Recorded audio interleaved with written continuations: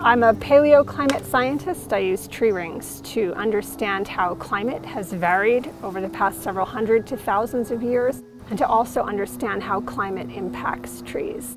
So we're on Fire Island National Park in Long Island, doing some reconnaissance, looking for some old, aged oak trees and taking some samples. I live and breathe climate change, it's my job. So I'm really interested in how climate is impacting these trees, extreme events like hurricanes, multi-year droughts, strong storms, and I love maritime forests. I just think they're beautiful and they're just so dynamic and complex, but they're also just right behind the ocean. I really think of them as on the front lines. These forests break wind energy. They break wave energy.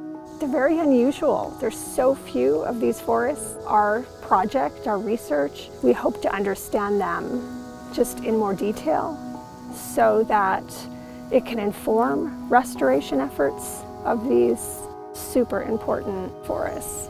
One of our sites is just down the boardwalk there. You can see the water table coming up. What's happening, you have a rising sea level, which is pushing up the water table all over the forest. So today we cored an oak tree. That tree is growing in sand. It should be sensitive to climate. So in that sense, trees are recording. We can learn so much from their rings. Once we have a full site, of course, once I have a tree ring record, I use it to better understand how trees are responding to climate. The only place so far using tree ring records that I see a big crash in tree growth is in Sandy Hook in New Jersey. That island was hit really hard by Hurricane Sandy in 2012. We're studying them to see how they're responding and how they recover and if they recover.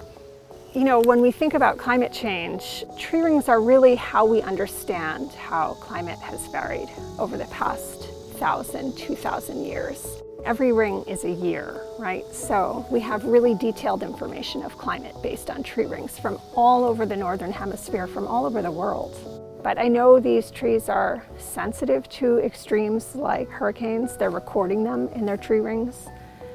And the rest, you know, we'll see.